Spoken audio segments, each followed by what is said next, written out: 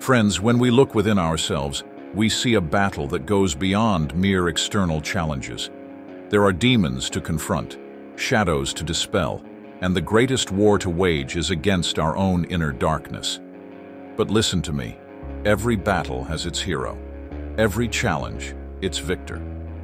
You are the warrior of your life, the champion of your story.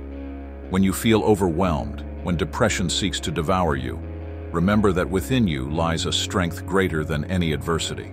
Seize your destiny with both hands and fight with all your heart. Falls may bend you, but they won't break you. Every time you fall, you rise stronger than before. You are resilient. You are a warrior.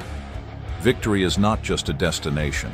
It's a journey, a path of courageous steps. Be the sun that breaks through the clouds, the light that drives away the darkness. Your determination is your sword, your smile your armor. Every day is a new battle, but also a new opportunity to prove your strength. Clench your teeth, lift your spirit, and move forward with determination. The road may be tough, but you are stronger than any obstacle.